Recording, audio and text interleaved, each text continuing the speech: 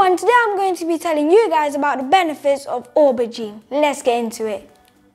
Number 1. Aubergines, also known as eggplants, contains many vitamins and minerals. The vitamin K and high amounts of bioflavonoids strengthens the blood capillaries, thereby preventing the clotting of blood.